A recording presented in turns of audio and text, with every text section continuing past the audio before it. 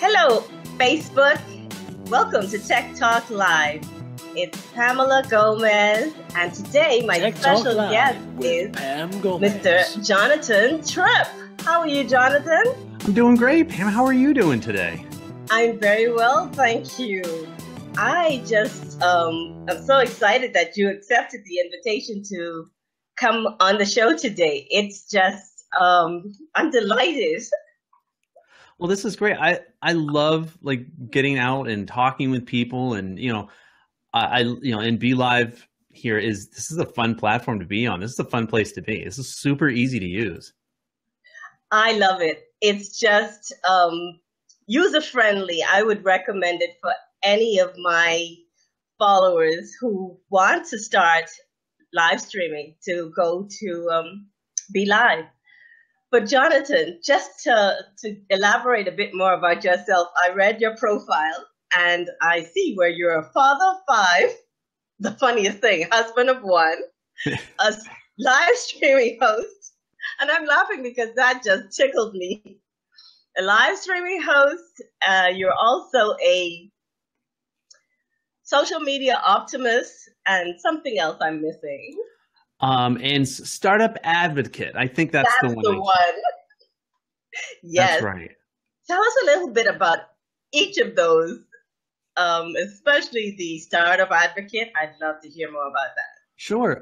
Yeah, I mean, it's, I always start with trying to be just a little bit personal. So, like I'm actually a real person. And I know that kind of sounds redundant, but, so I talk about I have a family and, and I love to spend time with them. They're some of the most, if not the most important people in my life. So, that's part of why I do what I do and why we start businesses and things like this and why we work so hard. So, I always start with that. If you guys don't already know, this is what I love doing. This is my mugshot, and I do those actually quite a bit, and we try to have fun with it, things like that. But beyond that, I really do believe in the power of social media and using it to reach, connect with new friends, grow your business, and help share the message of your brand and things like this. But then particularly as a startup advocate, I think that there's so much to be done and learned.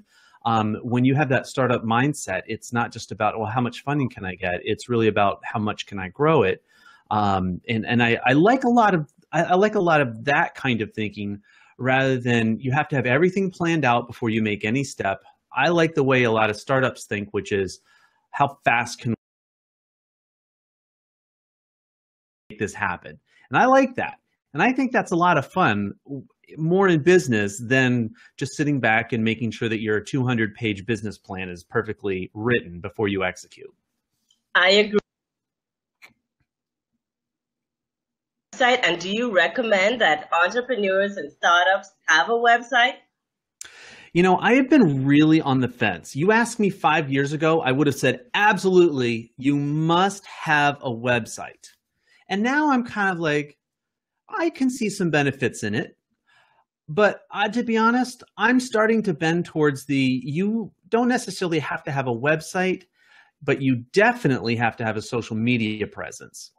And because we're not always about searching for startups, but we're definitely searching for the services or the products that they use. And the most ways that we know about that is through social media. And I know I'm going to get some evil emails and messages from people saying, are you kidding me? And they're going to be all my SEO friends. Oh, please. No, don't do that. Don't bombard him with that. No, I welcome the challenge. Email me out, right? Jonathan, can you tell us how can they reach you though? Are you on Twitter or do you have a Facebook or even a website that they can find you at? Well, so the answer, we'll start with that last one, and it's because it goes right along with it. Well, do you have a website? And the answer is yes, I do. I do have a website. It's jonathantripp.com, and so it's my full name and it's the .com, and that's where if you're more interested in what I'm doing, both as like a service, as a social media consultant, you need content writing, those kinds of things. But I also have another one, which is jonathantripp.live. And that's where people can catch me at the last show that I've done or the latest thing that I broadcast out. And I'd like to use that one as well. So one really is a legit straight out website. The other one is it's kind of like just my social post page. It's where you catch me. But I mean, I am on Instagram. You can find me at John Tripp. You can catch me on Twitter. I mean, you just messaged me before we started our show today on Twitter, and I'm there. But and then my fan page. Those are probably the easiest places to get a hold of me, outside of maybe email. But we don't always use email very well, do we? No. I'm happy you mentioned that you have two websites, because that's what happened to me. With Tech Talk Live, it came about somewhat by coincidence, and I had already started a aromatherapy business. I had been live streaming about essential oils, and I created what I thought was the most fabulous website because I did it myself, naturalaromatherapy.com. Once that was created, I realized that I could do it, and there were some tech issues that people were asking me. So I also have a degree in technology. So my degree is in MIS, and I was not using it. Not at all. So then a light bulb went off. A few friends asking questions, and I have this information. So I started Tech Talk Live on Blab every Friday night at 7. Well, of course, Blab went away. Right. Yeah. And I was just building my business. I had a following. So I created Tech Talk Live, and I took it to YouTube, and it still remains every Friday night at 7 p.m. As a matter of fact, tomorrow my guest is Terry Johnson. She's coming back. We had such a great time last week. We recorded and we went over the time. So we decided, let's do it again this Friday night at 7. So and Terry is a wonderful guest. She is fantastic. She is super. But I also have another little niche that is super too. They're called the Work and Focus Group, that consists of Eileen Smith, Beauty Bubble, Alfredo Tigolo, Robert Lewis, Bo Astra, oh my gosh, I can't remember Bo's last name, but oh my gosh, we all work well together, and we plan and we strategize, and we just help each other move to the next level. It's what we call work and focus, and I give a big shout out to them. The other thing I wanted to tell you about is Tech Talk Live only recently started its website. That's another creation I did. So that website is techtalklive242.com. I would have loved to have done Tech Talk Live, but not yet. That might be something in the future. Right. Because there I can do just what you say. Maintain all of my live broadcasts, even though now they're on YouTube. Right. The following. Using a .live domain like that, and they are available. I think that once I realized that they were available and things, I saw it as a tremendous value to be able to jump right on it and grab my name, not only just because it was my name, but as a way to be able to share out, hey, what's a better way, whether I'm on YouTube or, and right now we're live on Instagram, on Periscope, on Facebook page or whatever, I'm able to direct people using and build some real great content, with community through a .live domain. So that was one of the reasons why I picked that up, and I happen to use that domain exclusively for that purpose. It's not forwarded to my, to my .com or anything like this. I use it almost exclusively for my live, for most of my live broadcasts. That's fabulous. I would totally have done that had I not already created the techtalklive.com. The other thing, Jonathan, I want to ask you about, and that relates to businesses. That question is, well, actually for you, how long have you been using social media for your business? Honestly, as soon as I had the business, and even to the point that prior to even launching or getting into it, I really seriously thought long and hard about what social media I wanted to use, because that changes the way that I talk about my business and the way that I relate in my business. It doesn't necessarily solve or change the service or the problems that I'm solving, but it certainly does, especially as somebody that's working in social media. It's a big component about what I've done. So really, social media has been a part of my business prior to even launching, even prior to getting started. And even now, it's probably one of the biggest components of how I work within my business. Would you mind sharing with us your favorite live streaming platform? Oh boy, that's a real challenge. And that is a really good question. So here's the thing. I like Facebook in that the potential for reach and the way that it can be shared it's unparalleled within social media world, right? Although I have to say this, I'm really liking Instagram Live, and here's the reason. Okay, it's disappearing, which means that if you don't catch me right now live on Instagram, you've missed the conversation. Now that really that's very difficult for a lot of businesses to grasp, because it doesn't answer the ROI question. Like, we're putting all this time and resource and thought and preparation into this content, and we can never use it again because it's gone. However, I find that the best connections that I've made and freshest connections are through things like Instagram Live, Instagram Stories. So that, for me, that probably is my number one real live, platform that I would use, which is going to be Instagram. All right. $1 million question. Okay. You think Snapchat's going to go away? I don't think it'll go away. I don't think it's going to have as impact. It's not going to be as impactful as people expected it to be. I think it's going to have to change and be something different, in the same way that Twitter is realizing it has to be different in order to survive.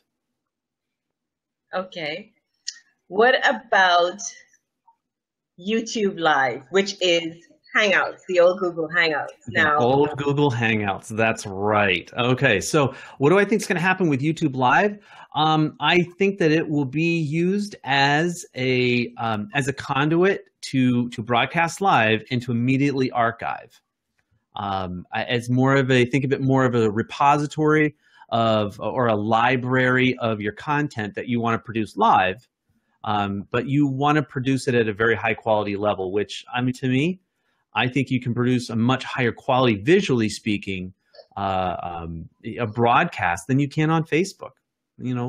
Just the quality difference is different. It's only, they only allow 720, on Facebook, but with YouTube, you can go to much higher. You can go at least at the 1080. So I think there's a big difference there. I think I was torn about the two platforms. Right. YouTube Live and Facebook, right? But for me, it's almost like they're the same, because it's my sweet spot. Mm-hmm. I've been on YouTube Live for about 4 years now. Sorry, on YouTube with the channel, not going live, but putting videos up there. Mm-hmm. And now that you can go live from the platform, I think it's such a great benefit to businesses, especially because your videos are automatically archived. Yep. You know what I mean? It's just so wonderful. But here, broadcasting on Facebook, I can always take these videos, repurpose them, add my little twist to music or what have you at the end, and still put them up there. So it's about the same, but it was a tough decision today. My next question for you is, how does one prepare a social media strategy? Well, the correct answer is very carefully. No, but seriously, like, one of the biggest things I think that when it comes to talking about social strategy, I think some of the first questions that need to be answered are you looking to get new customers, or are you looking to reach your existing customers? That's a really big part of the question. I think another question is where are you already present? And if you're looking to reach your existing customers, then obviously then it's a well, then you need to go where they are. And I love to hear when people say, well, I'm not going to be on Facebook because my customers aren't really on Facebook. And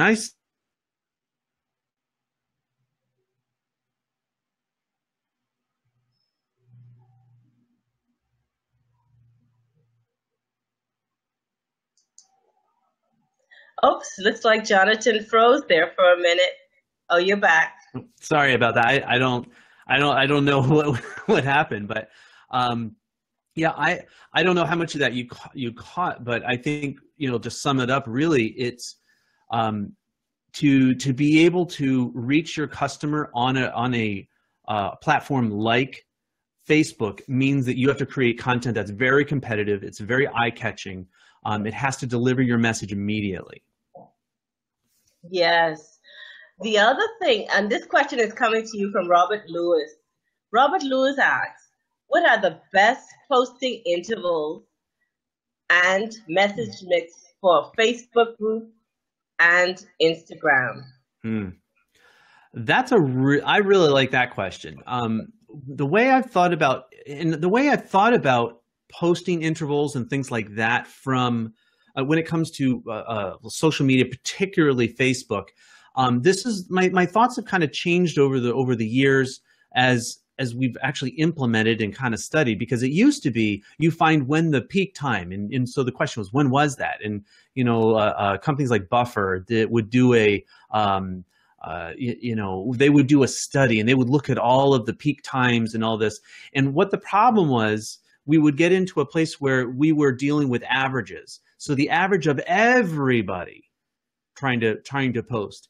But that's not how you market, because we all know that if you try to market to everybody, you're going to reach no one. And so the best thing to do is to look and to see what is your audience, when is your audience active. And sometimes that is going to have to take just good old, hear me out, good old trial and error. You're going to have to try some things. If you don't actually have analytics to look at, then you're going to need to try it out yourself. You're going to need to post video. You're going to need to post polls and questions and things that are going to grab their attention or ask and require them to engage. Otherwise, guess what? It's just noise, or it becomes very irrelevant and people ignore it. And I'm sad to say the world's too busy to deal with that. Jonathan, so we're going to continue. Okay, my next question for you, Jonathan, is, as an entrepreneur or a solopreneur, which is the best, when is it best to use social media?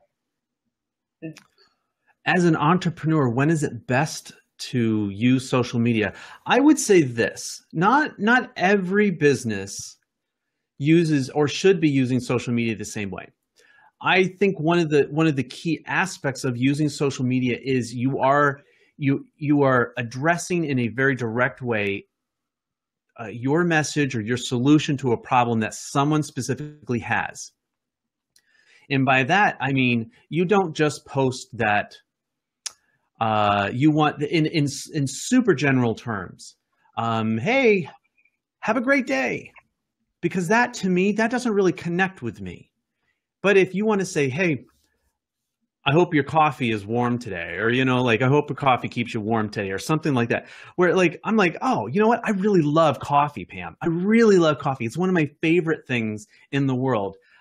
So you tag me in that, or you post it and I see it and I'm like, that's pretty funny. I like that. And then you get a like, you get a share, you get a comment. And once you do something to get that conversation going.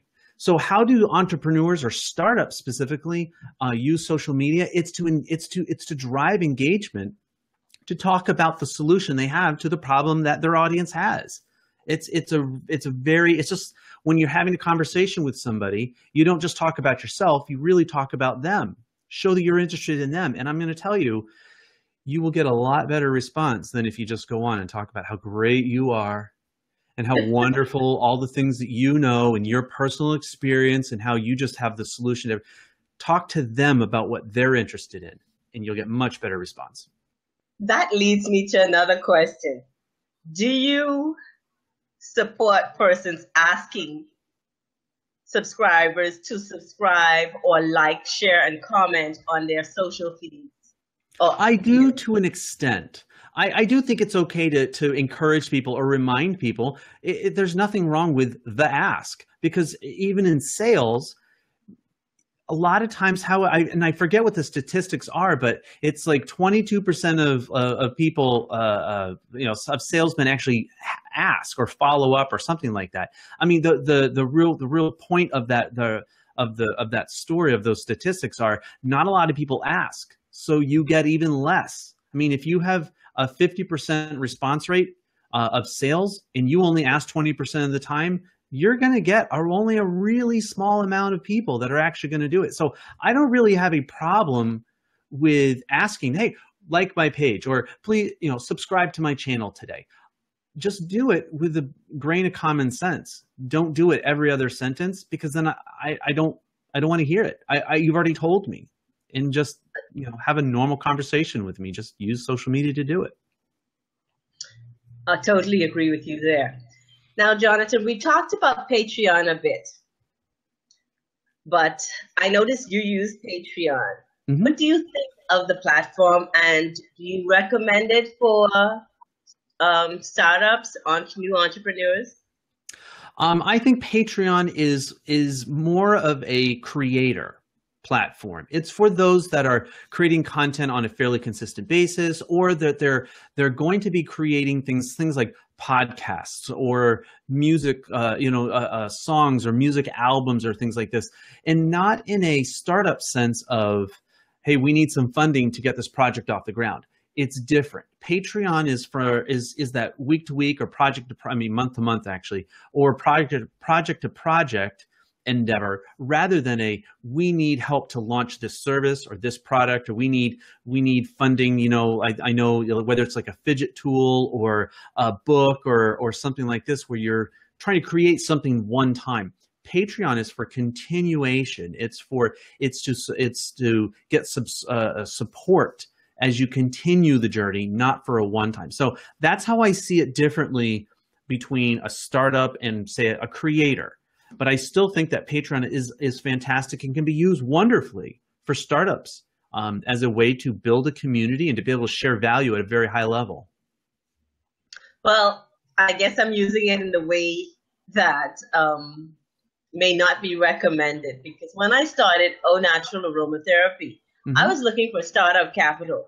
And I had a good following on, and I still do have a good following on on Periscope. Periscope allowed me to reach my audience every morning. So I would do the essential oil of the day, or I would do morning meditations with characteristics of essential oil. Persons loved that. It was a positive way to start the day. And I had people telling me, oh, don't quit. We'll support you. We'll help you keep going. Data in the Bahamas is expensive, and, we'll help you. And I picked up a couple Patreons, so I started the Patreon page. Mm-hmm. But I don't think, of course, I stopped the morning affirmations, and I maintained the Patreons that I've had, but I don't see growth in that area. Mm. But I'm going to continue to try. I also plan to develop a product, which is my own brand of essential oils. So mm-hmm. For that reason, I was looking for the funding through Patreon to grow that product line. But it's something to think about. And I offer it as an option to those using startups. But now I have to emphasize that it has to be, or it should be, something that they want to produce monthly, or producing monthly rather than a looking for just startup capital. Sure. Yeah. Because Patreon's not that would be more of, and I can say the name, and Kickstarter. Kickstarter is like that launch platform, that launch effort. Patreon gets you gets you month to month. So, I mean, in your case, wanting to develop or foster the growth of a community by doing your morning periscopes and saying, hey, would you be a monthly Patreon subscriber for as little as $1? That would help me out. Would you be willing? And be able to do that. And then within that group, within your Patreon group, offer them exclusive content. Maybe do your morning affirmations once or twice a week. But then the other days, do that in your Patreon group if you feel that that's something that they would benefit from, or just record it or do something special for them. But again, the whole idea is that you have a community and you're offering them special value for for participating and supporting you in that special way, not just giving you extra hearts or just giving you an extra share or a tweet out. Patreon, I'm glad you mentioned that. But they need to go somewhere. I am so glad you mentioned that. Record it. And that's exactly what I did. I recorded the affirmations and I put them in the community. So now they're telling each other, oh, if you want the affirmations, they're there in the community. Join the Patreon. So that was one positive thing that has happened. And I've had Patreon from the day I started that. Her name is Jennifer Aikman. She lives in the Netherlands, and I have to give her a big shout out because she has been with me from day one. I just love my Patreon. All right, we're winding down, but there's still 2 more questions that I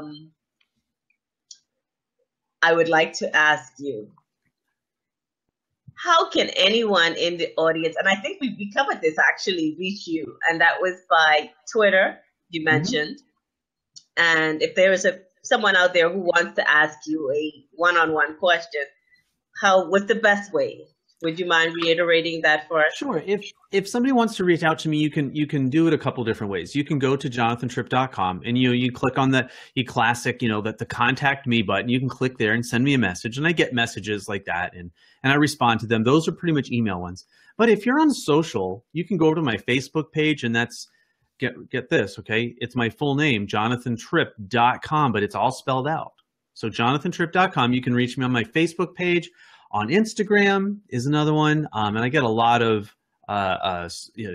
direct message, asking me about different things, and I love it because I love Instagram. It's really fun, and that's just you can follow me on that at JONTRIPP. So it's just John Tripp. So between those and for those that are watching that are on Twitter, absolutely send me a direct message. I message you back as soon as I see it. Great. Thank you, Jonathan, for that. With that, I'm going to ask, are there any last words you'd like to share with my audience before you go? Man, I know this question is always coming. People always ask, any last words? And I hope to see you out there. I think maybe that's my last words. I hope to see you out there, right? I hope this isn't the end of it. But no, in all seriousness, I think one of the best things is find people that you love to connect with, spend the time with them, do good things with them, and I think the payback on that, the return and the relationships are oftentimes more than what you've ever put in. So I just want to encourage people to do that. With that, I want to say thank you, Jonathan, for being with us today at Tech Talk Live. It was my pleasure to have you here with me today. Pardon the glitches that we may have had, and I will definitely have a replay out there for those of you who missed it. Please like, share, and comment on the replay. And if you have any questions for me, you can find me on my YouTube channel, which is Tech Talk Live, or my website, the Tech Talk Live website, which is techtalklive242.com. There's also a form if you have specific questions on our contact me form. You can put your questions there and we get back to you within 24 hours, guaranteed. This has been Tech Talk Thank you all for Live being with here. Pam Gomez. It was my pleasure, Jonathan. Again, thank you so much. I'm forever grateful. Bye for now.